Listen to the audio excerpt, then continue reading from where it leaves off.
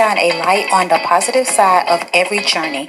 Our platform is dedicated to celebrating the success stories and unique experience of people from all walks of life, regardless of their fame and background.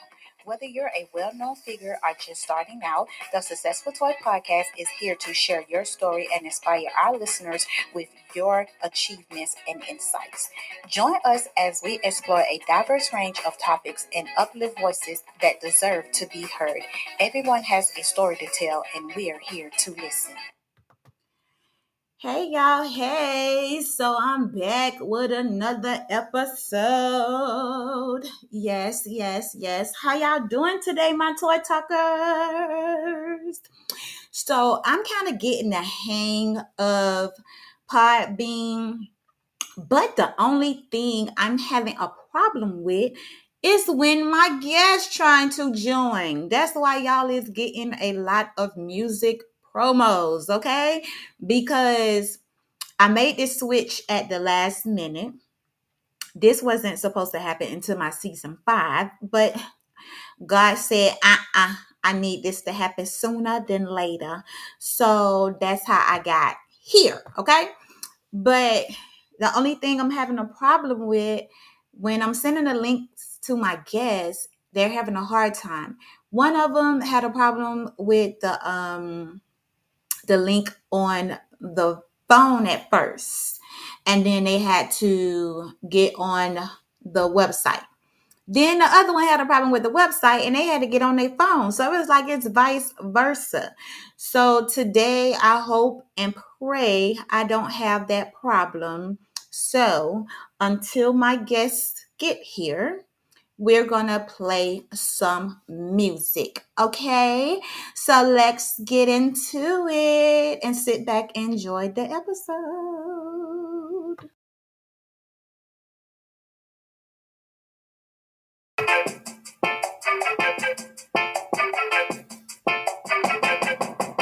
The breaking news today, another baby thrown away, another beaten body found, no one ever hears a sound.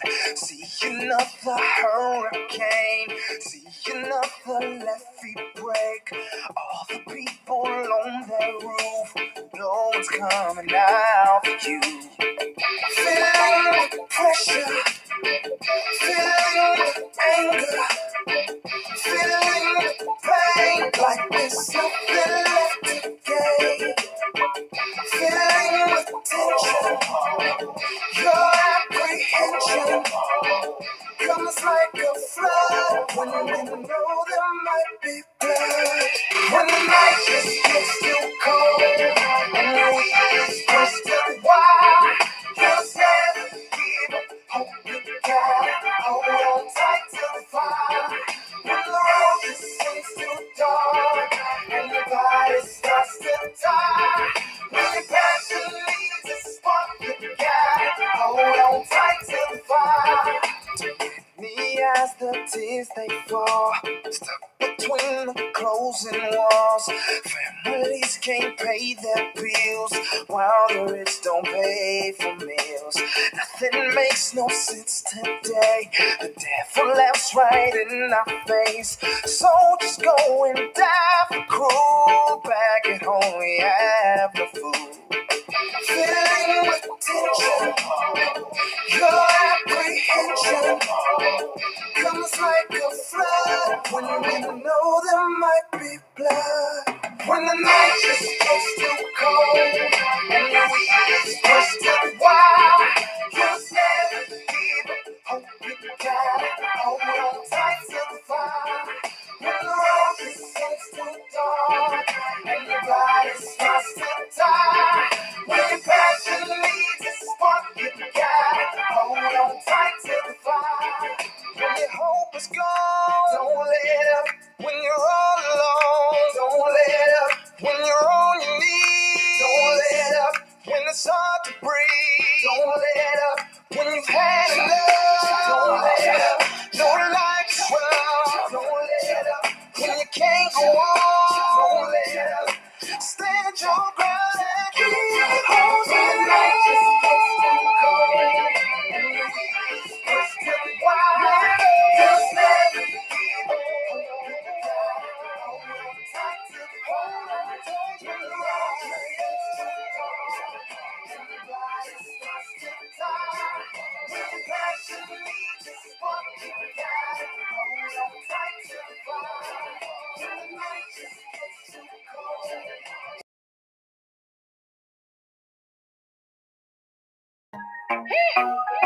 Single makers.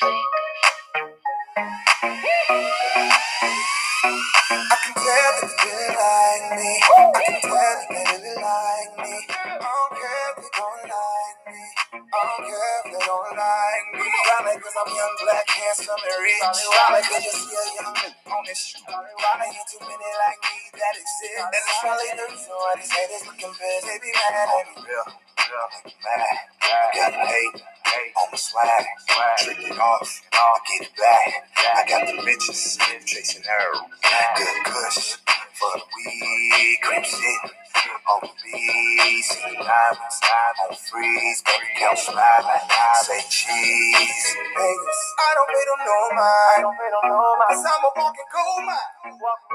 They can steady watching, but I don't give them no time. I can tell that they really like me. I can tell that they really like me. I don't care if they don't like me.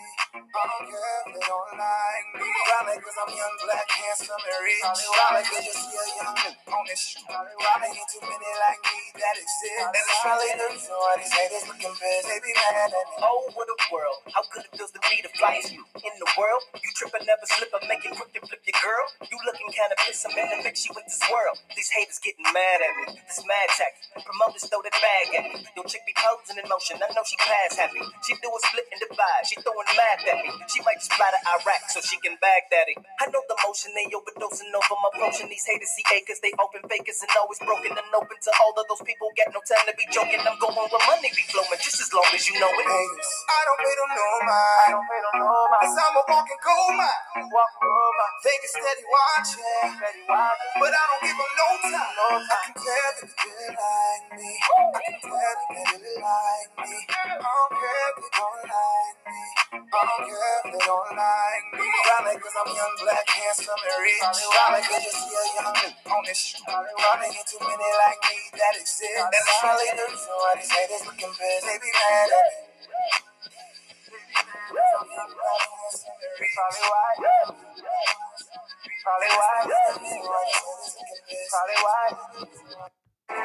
Dark clouds, barbed wire in my space, barricades on the brain, my eyes on haze.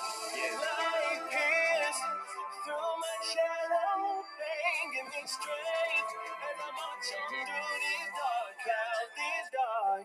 Feel like the black clouds over me, like I'm losing my mind. The devil's take a hold of me. Is this how it's supposed to be? I spill my soul vocally, just personally, emotionally. Life is a joke to me.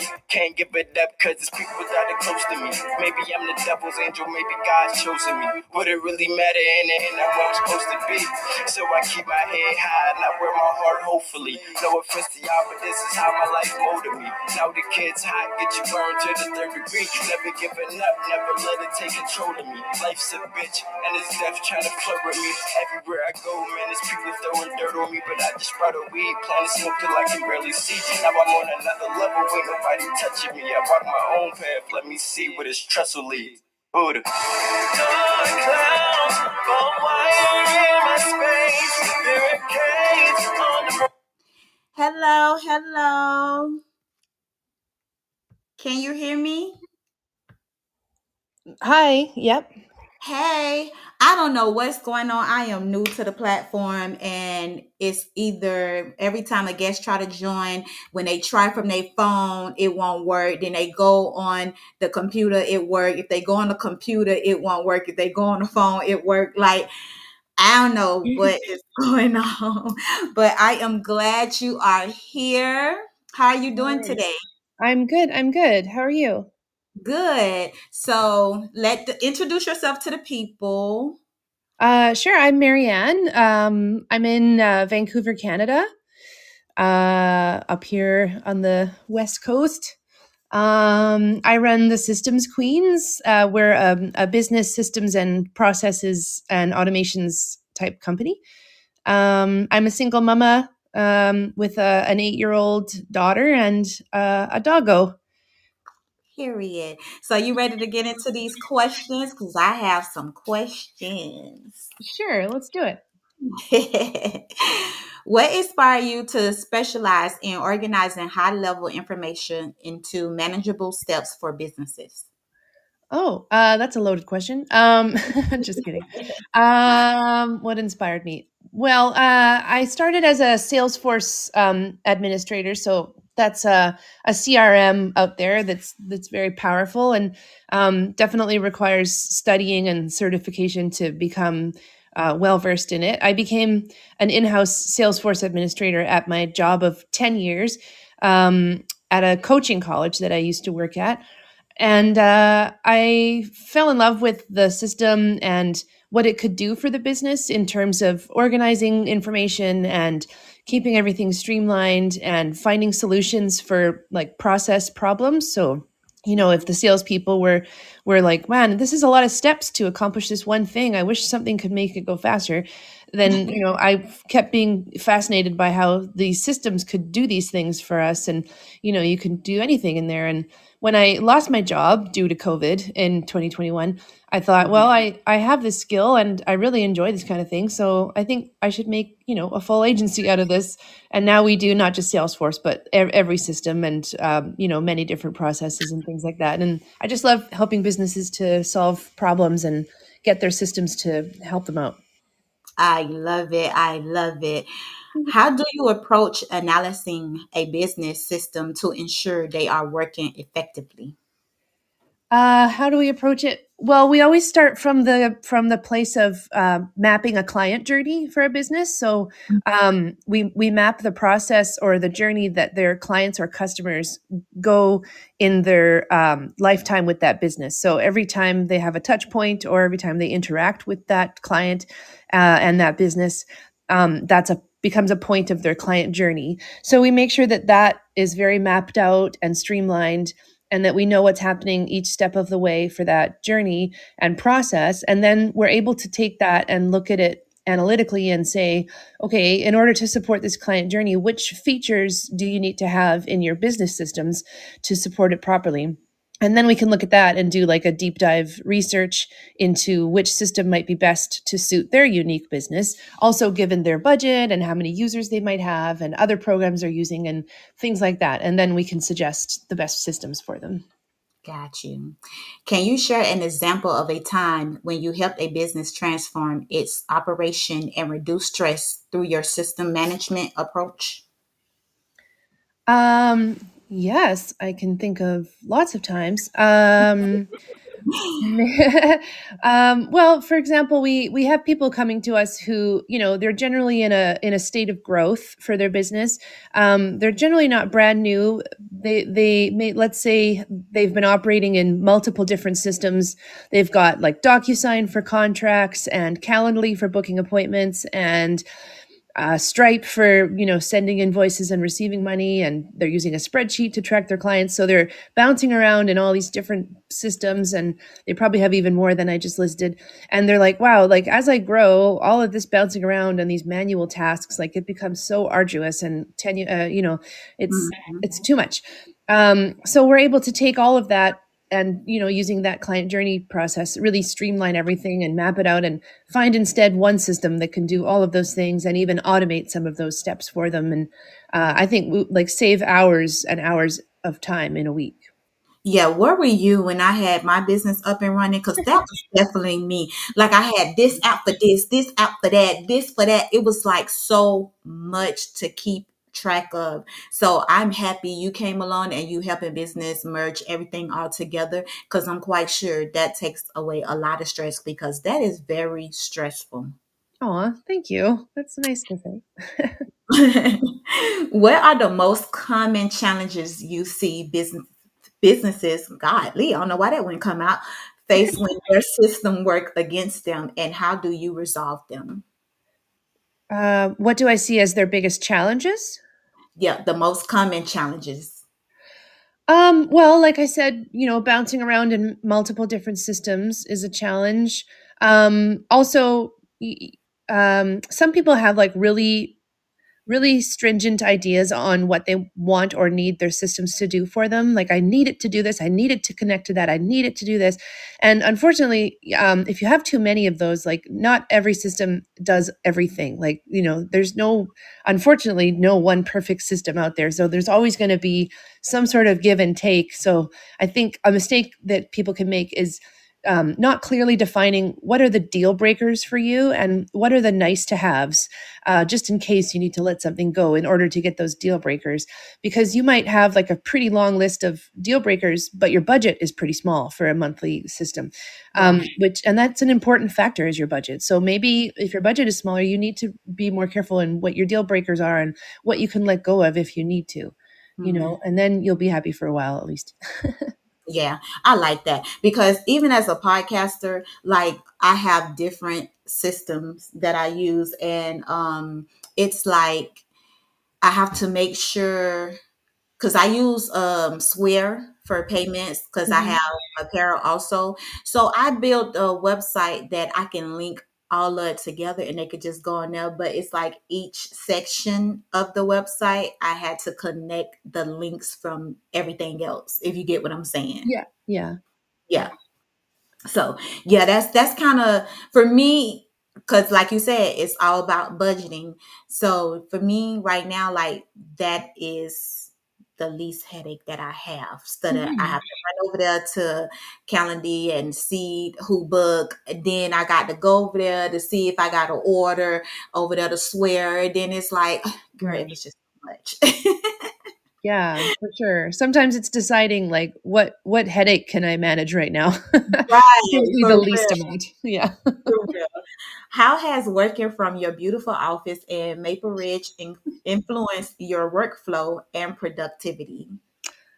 Well, yeah, I mean, I work from home. That's what I meant by that. But it helps me. My daughter is on the spectrum, and she's school aged. So it's been a bit of a rough journey getting here and getting her through kindergarten and grade one. And at first, this business was super important to me because I was able to, if I needed to be, go pick her up at the drop of a hat and bring her home if she was having a tough day, or just being able to be flexible like that meant a lot to me. So being able to work from home, I think, allows a lot of people that flexibility. And Mhm. also, I have my dog by my side all day, which is good for the mood. Because it's crazy that you brought up your dog, because that was my next question. It says, as a single mother, how do you balance managing your business and your personal life with Ava and Bruno? Yeah. Oh, you know their names. Yes. So that was cute. But I get you like the flexibility because if you was in the corporate world working at someone's job, it'll hinder you from having to leave work always, you know what I'm saying? Because Right. people be like, okay, you're not reliable because I need you here. But honey, my child come first. Yeah, exactly. And when I lost my job of 10 years in 2021, like obviously it was devastating because it was 10 years and I didn't expect it, and it hurt. But looking back, I think it was absolutely what was meant to happen because, right after that we started our journey of neurodivergence and getting her diagnosed and everything. And if I was at that job, I probably would have lost it anyway because I don't think they would have been as flexible. So Right. thank goodness. That happened to me before. I was in the nursing field and I was a CNA, but I had a private client that I used to go and take care of her. So one day my son Spacer fell out his mouth and I didn't think excuse me, I didn't think it was important. So I was on my way to work, but I still like was calling the dentist to set an appointment. But when I called the dentist, they was like, no, you need to bring him in now. And I'm like, I'm on my way to work. And they was like, that's important. So when I got to work, I'm explaining to her and she tells me that she's more important than my son. And yeah, I had to leave. Yeah, you can Mhm. find somebody else because baby, my kids gonna always come first. I'm sorry. Absolutely, definitely. That wasn't the right place for sure. Yeah. What strategies do you use to maintain ease and reduce stress in your own life while helping others achieve the same in their businesses? Well, that's a good question. You definitely have to remember to treat yourself as your own client now and then. So I mean, I'm guilty of forgetting to do that too, but regularly, we go through our own systems and make sure that our own client journey is mapped out and that our systems are still supporting us, because we've grown over the last 3.5 years. And, as you grow, you might outgrow your systems and your processes, and you might need to look at everything again and say, has anything changed? Is everything still supporting me well? Or maybe not. Maybe it's time to look at things in a deeper way. So, by doing that, we can relieve some of the admin stress and all of the different tasks that we have to do. And that is good. And then me personally, I started meditating a couple years ago, and that really helps. And also going to bed early enough. I don't go to bed early, but like I stopped going to bed at like midnight or 1 a.m. because that's just not good for my health. So I try to go to bed earlier.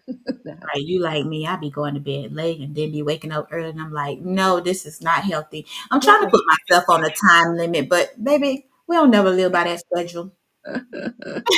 I know it can be hard, especially when you're a mom and then the kids go to bed and you're like, okay, now it's me time. And then before you know it, it's 1 a.m. and I'm like, whoops, I have to get up at 7. That's not going to work.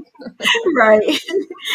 How do you stay organized when working with complete, oh my God, complex, I don't know why I keep saying complex, disorganized information from various clients? How do we stay organized Yes. when dealing with complex information? Yes, disorganized information from various clients. Well, we work in a very process-driven fashion. That client journey mapping exercise that we do, we use a template that we developed that keeps everything fairly organized, and it lists everything out step by step and what happens at each step and where is it happening and when is it happening? Like, is it being triggered by something else? So in that way, things stay quite organized. And then we also use Asana, which is a project management system. We use that to keep track of all of our client projects, everything that needs to happen within that project, who is supposed to do it, when they're supposed to do it by. And the whole team uses that and adheres to it. So as long as everybody's doing the same thing and adopting the same processes and technologies, then things tend to stay more organized. That's good. What advice would you give to small business owners who feel overwhelmed by their current system and processes? Overwhelmed. Well, if everything's working well, you shouldn't feel overwhelmed.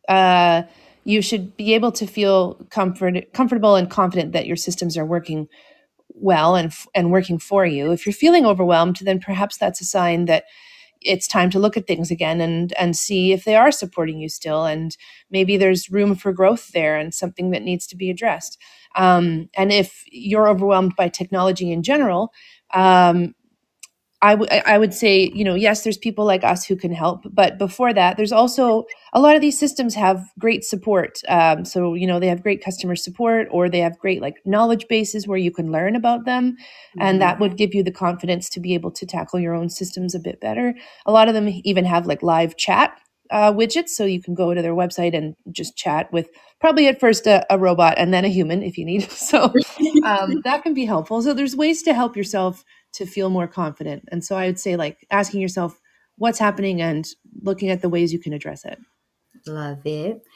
Last final question for the episode. What's your favorite part of helping businesses transform through better system organization, and what impact does that have on their success?